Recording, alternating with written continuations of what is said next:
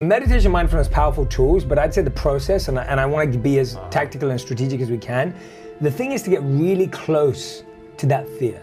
So what we usually do is embrace it, get close to it, get intimate with it. We become the bat. Sit in the bat cave. Literally, yeah. And embrace the fear. Totally. Yeah. We run away from fear. We like to run away and go, oh, it's not coming with me. Or what we do is we hear one thing and we define the whole understanding of our fear based on that one thing. Yes. So it's like someone, and I'll give you a normal example in a normal life scenario. Yes. Someone says to you in the office, you know that they're gonna cut a few people. And you don't even check. You don't even know. And now you just made it real, and now you're running with it, and you're trying to run away from it. So you're trying to avoid conversations with your boss.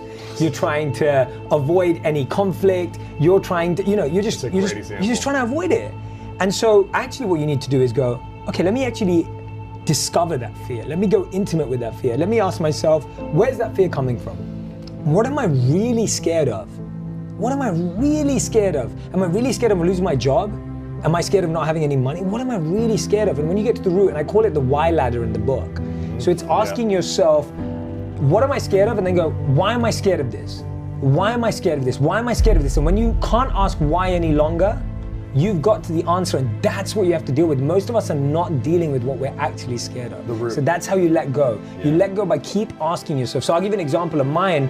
Like if I heard that, or if you hear that in your office, that people are getting cut, it's like, you just get scared and panicked. But the question is, why am I scared of that? Am I scared of that because I haven't been working hard for 6 months? Am I scared of that because I've been skipping meetings? Am I scared of that because I know my boss will probably fire me first? Or am I scared because I've been performing really well and I'm expecting a promotion? Knowing which one it is sets you up to build the path forward. Not knowing that just puts you in this panic frenzy.